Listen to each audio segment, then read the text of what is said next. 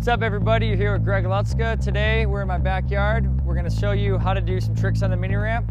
I want to show you one of my favorite tricks, which would be the frontside kickflip. Let's get it going. Let's show you guys how it's done here. All right, so first what I'm going to do is I'm going to do a frontside ollie. And the reason why I'm going to do that is because that's going to show you how basically once you catch the trick, how you come back in, and you want to practice that first. So let's do the frontside ollie. I'll come back and do the frontside flip.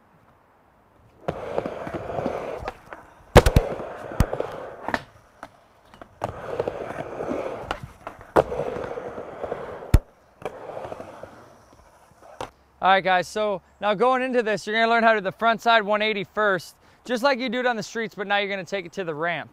So like a lot of tricks on the ramp, you don't wanna hang up on the coping. That's an important part.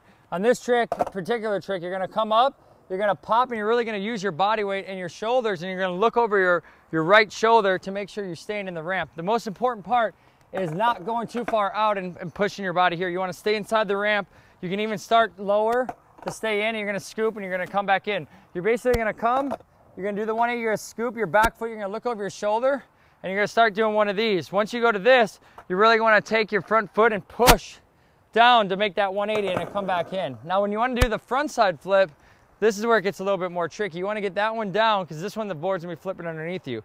Once you pop and you're looking over your shoulders, you kind of pop and you flick at the same time. So your feet are on a position kind of like that, right? And then your front foot's gonna go to the side and kick down. You wanna learn it on the flat ground first, and then you can bring it more to the ramp where it's gonna be a little more difficult.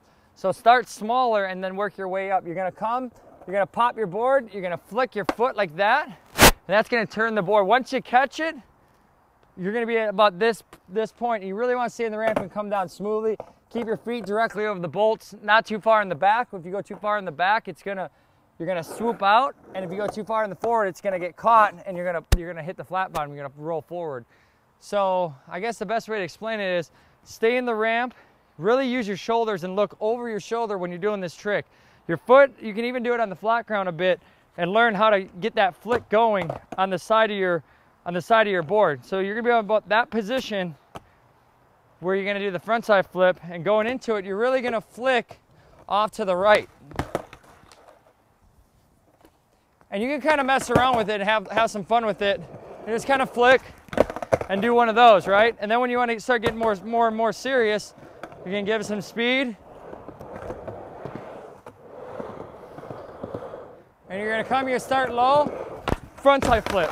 Kick away a few times, and once you start feeling it under your feet, that's when you're gonna want to throw it down.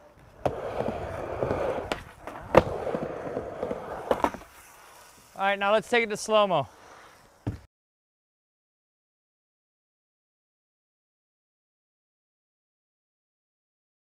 right, this is Greg Lutzka. Thank you for watching, and this is how you do a frontside flip on a backyard ramp.